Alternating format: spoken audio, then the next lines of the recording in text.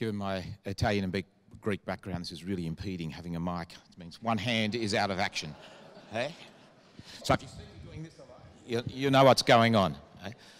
When the welcome to country or the acknowledgement of country was offered, I don't know why, but it reminded me of that extraordinary photo of Gough with Vincent Lingiari, and some of you will remember it, where the soil was picked up and handing the land back to the Gurindji, a photo by Merv Bishop, who was an Indigenous photographer.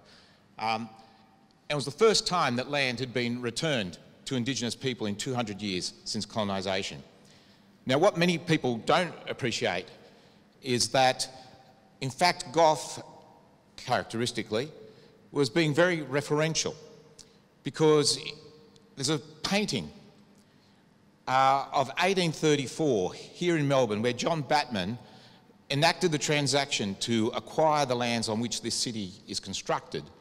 And the painting showed the elders with a bundle of soil in their hands, running it through their hands into John Batman's hand. And in fact, Gough symbolically was undoing that.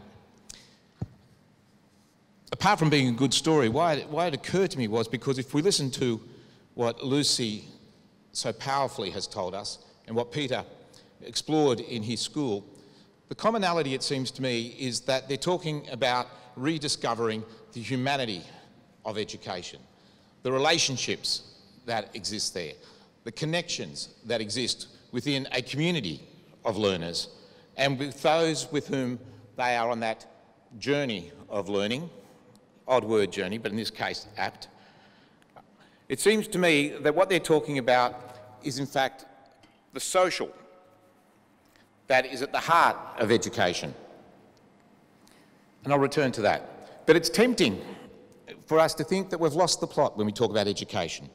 There's so much time devoted to debates about education among our politicians, in the media, around the dinner tables, but you can't help but feel that it is all so much noise. The same old tunes on constant repeat. Track 1, funding. Track 2, testing. Track 3, world rankings. Track 4, standards. Track 5, teaching performance, or lack thereof. Track 6, disasters.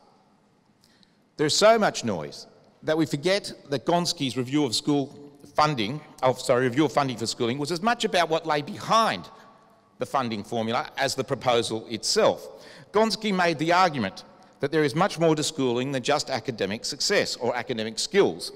There was a reminder throughout the report of the 2008 Melbourne Declaration, where all the Australian governments, on paper at least, agreed to focus on equity and excellence, and on young Australians becoming successful learners, confident and creative individuals, and active and informed citizens. There doesn't seem to be much acquitting of our success in that declaration. If you just take the active and informed citizens, we've done a lot of work at the Whitlam Institute about political participation by young people. 20% of 18 to 24-year-olds either don't register or don't vote. I'm not sure that's a really good indicator of active informed decisions emerging from our school system. Addressing the impact of standardised testing, for example, Gonski warned us that the excessive focus on what is testable, measurable and publicly reportable carries the risk of an imbalance in the school curriculum.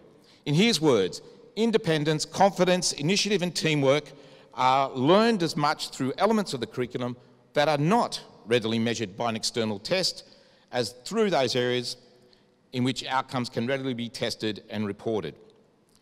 Some 5 years later, it's pretty hard to find anyone who's really satisfied with how it's going. Until now, it's been well-nigh impossible to find people willing to speak and look beyond the funding disputes to just ask, what is education really for? What are we trying to do with the education of our young people? And I think one of the great credits of Lucy's work and honesty is to make us remember that there is something much bigger than what we measure, in Ellen's words, what do we value? And there's a whiff of change in the air. I mean, her book, obviously, and her first newspaper report or press report clearly indicated that this is not one parent's story. This is a story of many, many thousands of parents. This is the story that is resonating in families, not just in this country, but elsewhere. A colleague that I visited today who was involved in those reports on NAPLAN that we did told me how he was asked to give a talk to the teachers' union in Italy about those reports. And he was telling me how throughout his presentation they were standing up clapping. You know, he was quite chuffed actually. Hence why he told me, I guess. But the reality was that these are issues that are resonating in countries across the world, exacerbated perhaps in our own. But it makes you wonder whether the more we measure, the less we achieve.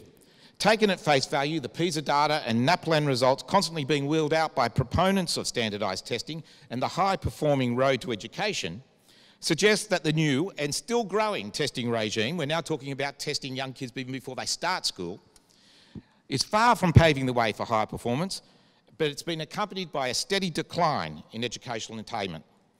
And if that isn't sufficient cause for caution, then Lucy's perceptive account of the impact this is all having on Australian children should be. Her conclusion that there is something deeply disturbing going on with our kids resonates with our research on the impact of high stakes testing commissioned over several years. I won't go through all that research. Whitlam.org is the website. You can read it for yourselves. But our final report, conducted by Joanna Wynne and her colleagues down here at the University of Melbourne, found that NAPLAN undermines quality education, not just neutral, undermines quality education and is, in her words, not in the best interest of Australian children. The brunt of our collective failure is borne most directly by children and their families. However, the questions raised go to the heart of what we value and what sort of society we actually want. Lucy's already quoted one part of Plato from her book, but I was really struck with those Plato references. The one that I had here is the highest goal of education is the knowledge of good. To nurture a man, that's Plato's word, to nurture a man to be a better human being. Dr. Jeff Masters, who many of you know is the CEO at the Australian Centre for Educational Research, and has been since 1998, I think, reflects something of this changing mood in a paper he wrote earlier this year, and the paper was titled, "Is There Another Way to Think About Schooling?" He leaves no doubt that he thinks the answer is yes. He calls on us to think differently about learning, about learners, about curriculum, what it means to teach, the role of assessment and reporting. In short, he says, to think differently about schooling itself. And the truth, as is evident from Peter's story, is that it's not all gloom and doom. In Australia, we have great examples of what teachers and schools can do for their students and their communities, and the more schools could do, given the chance.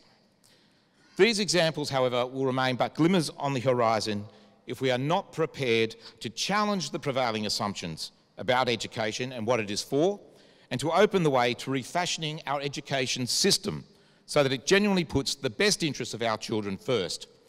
I love that formula, the best interests of the child.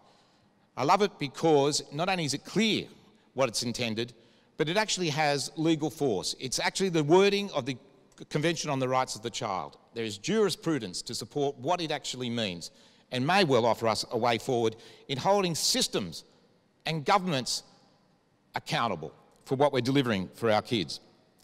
A first step would be to recognise that education is essentially social in nature and in intent. You get that right, and the economic benefits will follow. The question of competition, I would suggest, is a reflection of a particular view of society.